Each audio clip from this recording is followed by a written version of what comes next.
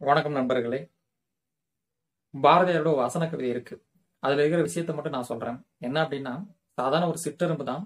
அதை நம்ம பார்த்தோம்னா அதுக்கு கண்ணு இருக்கு, வாய் இருக்கு, வயிறு இருக்கு, உடல்ல எல்லா உறுப்புமே இருக்கு. அது எல்லாமே இயங்கிட்டு இருக்குது. அது சும்மாவே இருக்கிறது இல்ல, தேடுது, ஓடுது, சாப்பிடுது, தூங்குது, எல்லாமே பண்ணுது அப்படின்னு சொல்லியிருப்பாரு. அதுவும் கல்யாணம் பண்ணிக்குது, புள்ள குட்டிலாம் பெத்துக்குது அப்படின்னு சொல்லியிருப்பாரு.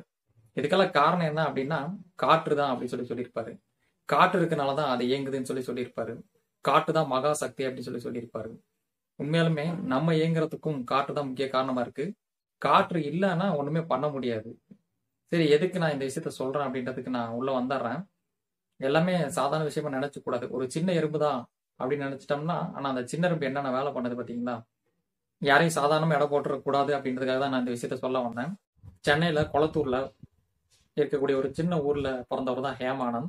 இவர் என்ன பண்றாருன்னா +2 முடிக்கிறாரு. +2 முடிச்சுட்டு மருத்துவம் சேரலாம் நினைக்கிறாரு. ஆனா இவருக்கு வந்துட்டு இன்ஜினியரிங் சீட்டு தான் கிடைக்குது.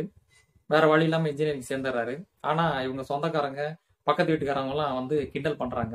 ஏன்டா எல்லாரும் இன்ஜினியர் தான் படிக்கிறாங்க, நீ இன்ஜினியர் படிச்சு என்னடா பண்ண போற, வேலை கிடைக்காம சும்மா தான் சுத்திட்டு இருக்க போறியா அப்படின்னு சொல்லி கிண்டல் பண்றாங்க.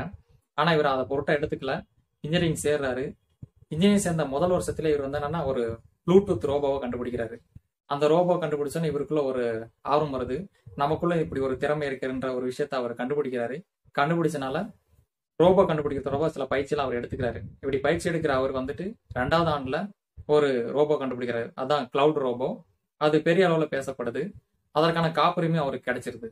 இந்த ரோபோ மூலியமா வேதியியல் நிறுவனங்கள்ல வாயு கசிவை கண்டுபிடிக்கலாம், அதே சமயத்துல வெப்பம் அதிகரிப்பை கண்டுபிடிக்கலாம்னு சொல்லி அவர் சொல்றாரு.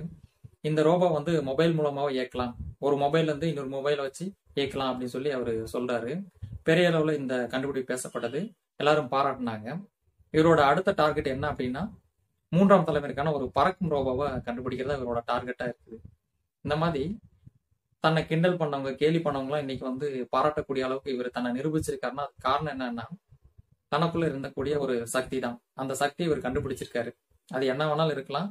அந்த சக்தியை கண்டுபிடிச்சனால இவர் வந்து எல்லாரும் பாராட்டக்கூடிய ஒரு சாதனையை இன்னைக்கு புரிஞ்சிருக்காரு. முன்னாடியே சொன்ன மாதிரி அந்த எறும்பு சின்ன எறும்பு தான். ஆனா அந்த சின்ன எறும்புக்குள்ள பல விஷயங்கள் அடங்கி இருக்குது. அதை பார்த்து நம்ம கத்துக்க வேண்டிய விஷயங்கள் நிறைய இருக்கு. ஸோ நம்ம மனிதர்கள் எறும்பை விட பல மடங்கு பெரிய ஆட்கள். அப்ப நமக்குள்ள எவ்வளவு விஷயங்கள் இருக்கும் பாத்தீங்களா? அதான் கண்டுபிடிக்கணும். அதை கண்டுபிடிச்சோம்னா எல்லாருமே வெற்றியாளர்கள் தான். இன்னைக்கு ஹேமானந்த் நம்ம பாராட்டியிருக்கோம். இந்த மாதிரி நிறைய பேர் இருக்காங்க நம்ம ஊர்ல. அவங்களால நம்ம கண்டுபிடிச்சு பேசலாம். இந்த பதிவு உங்களுக்கு பிடிச்சிருந்துச்சுன்னா லைக் பண்ணுங்க, ஷேர் பண்ணுங்க, மறக்காம சப்ஸ்கிரைப் பண்ணுங்க. இது ஜேபிஸ் ஃப்ளாப்பி, சூடா ஒரு கப் காஃபி.